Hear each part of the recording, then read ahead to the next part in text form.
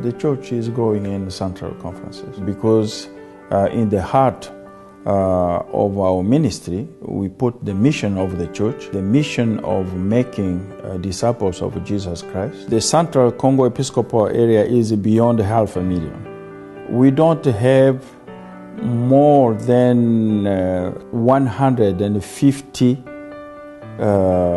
clergy with first degree in theology. We needed to strengthen these theological institutions. There is a problem of infrastructure, training, scholarship, problem of library. We are becoming more and more a global church.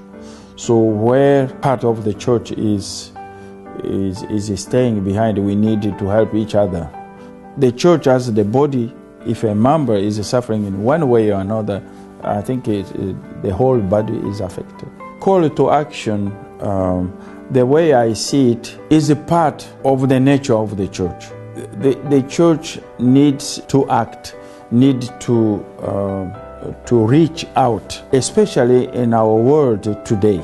The church needs to come with a specific actions and effective ways of facing these challenges. Otherwise, we will not be the church of Christ.